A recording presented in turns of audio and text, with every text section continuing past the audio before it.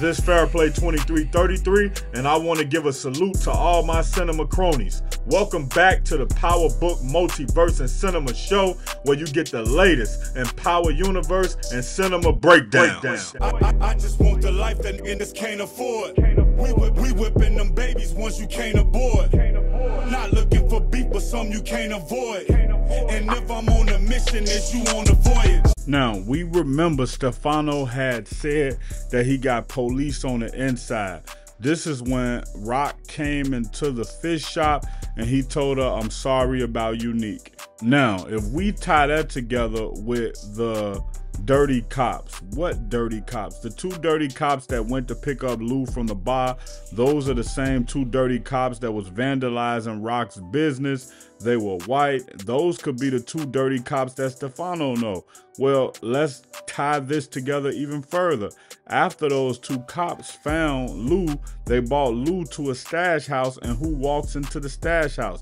Detective Howard. So what does this have to do with DEFCON? Well, who would have wanted DEFCON gone more than Detective Howard? Now, Detective Howard understood that DEFCON was a street guy, and he understood that DEFCON had power. He understood that DEFCON could get him killed, but also he understood that he was messing with DEFCON's girl. Remember, Detective Howard didn't know that it was just a front. Detective Howard didn't know back in the day when Rock was 16, he didn't know that DEFCON was just paying her to keep up a front so people wouldn't know he was left-handed, a switch hitter. He was playing pocket pool in somebody else's pocket. Detective Howard had no way of knowing that back then, but he would have gained the most from getting rid of DEFCON. Who else would have gained a lot from getting rid of DEFCON? Stefano. Now remember, I just told y'all Stefano got some cops on the inside. Those cops would be dirty. Then when you look at it, those two dirty white cops, they work with Detective Howard. So it's not far-fetched to think that Stefano and Detective Howard could have came together and conspired a plot, a plan to get rid of who? Get rid of DEFCON. Now, what would Detective Howard benefit from getting rid of DEFCON? He would have Rock all of himself. He wouldn't have to sneak around as much. So if you look at it, Rock would probably be in a situation where she would be with Detective Howard and she would say, "Hey, I gotta go. DEFCON gonna start looking for me." Or she could have been in a situation where Detective Howard was worried that DEFCON was gonna start looking for her, or maybe she was out gone and they was together and her pager was starting to blow up, and now she running out of excuses for why she's gone all the time, and she telling Detective Howard, "Listen, we can't be doing this. DEFCON is getting suspicious. Not only am I cheating on him with you, but also he's going to think that I'm an informant and kill me if he catches me with you. He's going to know something is wrong. Why am I around the police?" Now, what would Stefano have to gain from getting rid of DEFCON? Stefano is in the drug trade. Stefano wants to sell drugs and expand.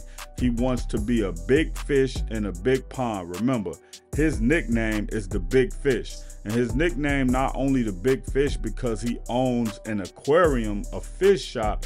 His nickname is the Big Fish because he's one of the biggest bosses around. So he wants to expand. Now, what would stop him from expanding over Queen? DEFCON. If DEFCON is in the way, it's hard for him to expand.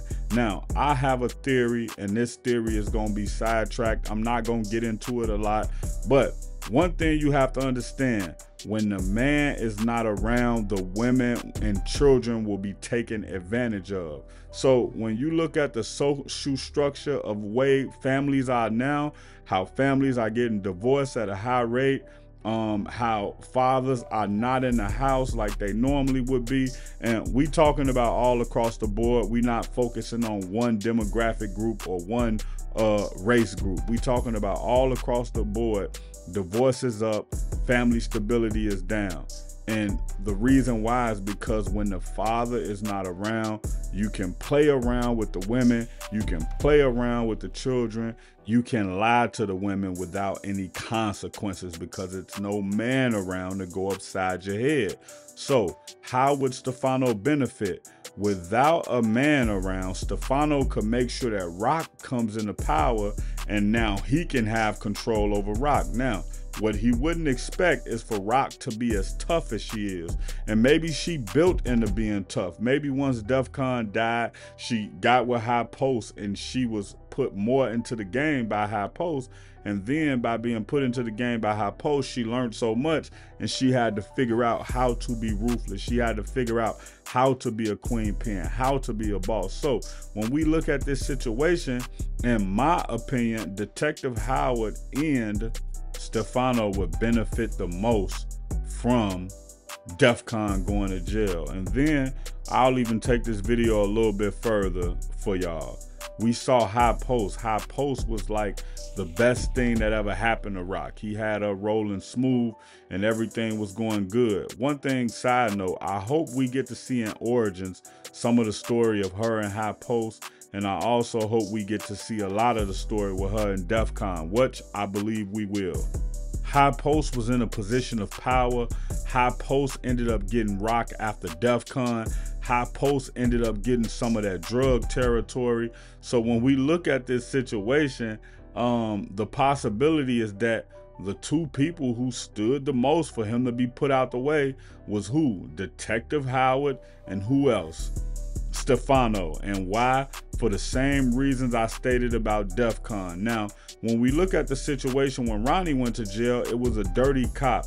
And in my personal opinion, someone sent that dirty cop to get rid of Ronnie, and I would think it would be somebody like Stefano. But when we look at the way that Ronnie was moving around, it could have been anybody who sent that dirty cop to get rid of Ronnie. Ronnie just needed to be off the streets. That's why he ended up getting killed. But back to the main thing at hand.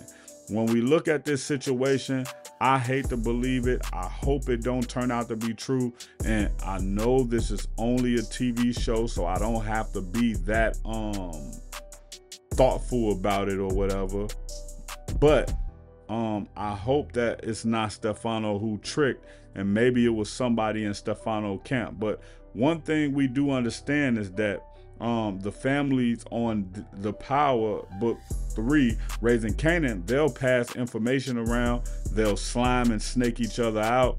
We saw Stefano snake out Big Sal, and he used Rock and Marvin to do it. And also, y'all got to remember, we haven't seen the kickback from what Marv did to Sal. We know that's going to come up. And my thought, my process is that Marvin is going to be in one of those wedding pictures. And obviously, those wedding pictures haven't been developed yet. And that's probably the only reason why it didn't come up yet. But long story short, I think Detective Howard and Stefano have been working together for a while.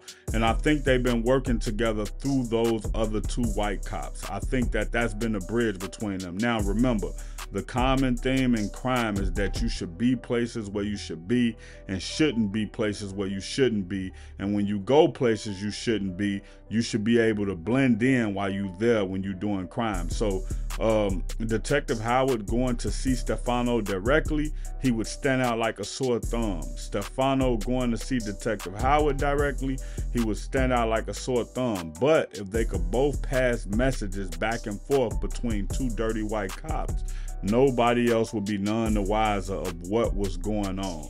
Now, speaking of wise, you need to go and join our Power group on Facebook. It's called Power Book Multiverse and Cinema. Also, if you have an Instagram, follow your boy so you can laugh and be informed about Chicago. It's at FAIRPLAY_2333. Salute to all the cinema cronies. Check out the original Chicago Hood web series, No Time to Play Fair, Chicago Do's and Don'ts episode. It's out now. Written by, co-directed by, and starring me, Fairplay 2333.